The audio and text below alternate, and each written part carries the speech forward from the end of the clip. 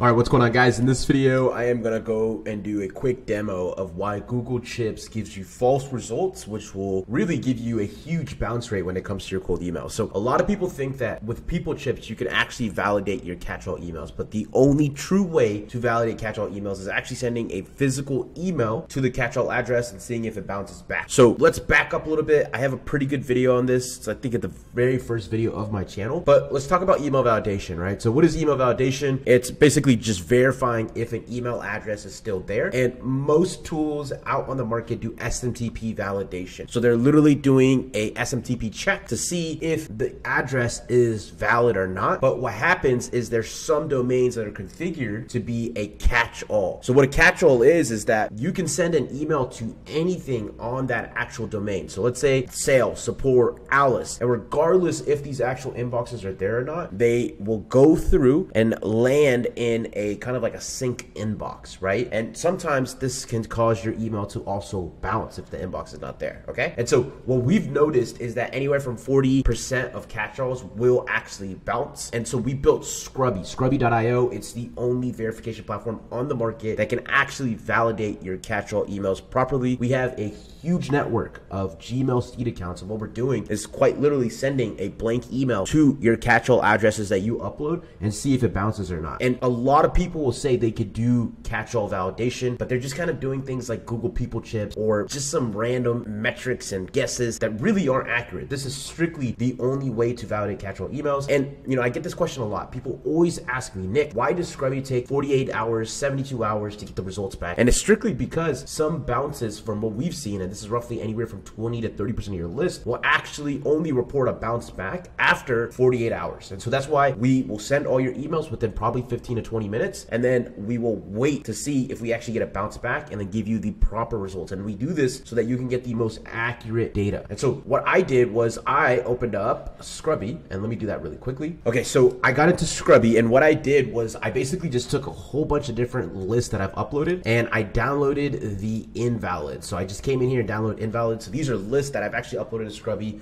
and Scrubby has already given me the results back. And what I'm strictly doing is taking the invalids, because I'm gonna see how many of those actually come back as valid when I put them through Google People Chips. So this is one thing we realized, because this is actually funny enough, our V1 version of Scrubby actually used to incorporate Google People Chips. And I noticed from my internal campaigns that I run across our agency at Leadbird, and just to kind of give you measures, we send over 1 million emails a month. I noticed that our bounce rate was starting to trickle up. And so I kind of looked a little bit further, noticed it came from a lot of the valid emails that were coming from the catch-alls. And once I kind of looked at it, I realized it was because of Google People Chips. And so let's kind of look at the results real quickly. So I have all invalid catch-all email addresses on the left, and I'm copying them over to the right. And what I'm gonna do here is I'm gonna click Insert, Smart Chips, Convert to People Chips, and you'll see a lot of them are starting to pop up as valid, right? People think that if the little text box is made around these addresses that these emails are valid, but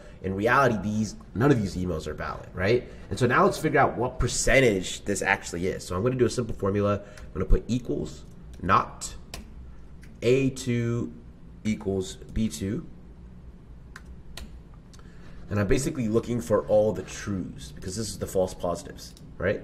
So I'm just going, and so to kind of look at it, I have on this list about 1,000 emails on here. And then if I click false, or if I just filter it to be the trues, let's see how many People Chip validations there are. There's 169 out of the 963. And so that's a pretty big percentage. So that right there is 17% of this list. So if I ran this email, if, like, let's say, you know, I ran People Chips and I sent an email to all these valids that I think are actually valid, these will all bounce. And that's actually crazy to kind of see. I mean, it's actually the first time I'm actually seeing it as well, like in a test like this.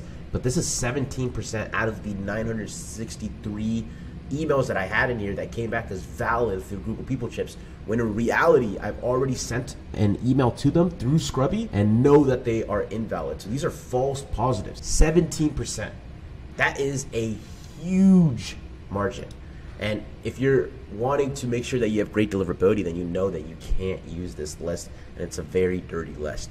So that's why Google People Chips is false. You should not use this in your cold email campaigns, you need to use something like Scrubby. Like I said before, with Scrubby, we're actually sending a physical email, or I guess it's a digital email, virtual email, to your recipient, and we're waiting to see if it bounces back or not. And so that's how we're able to validate catch-all emails. Do not use people chips because you will run into a high bounce rate.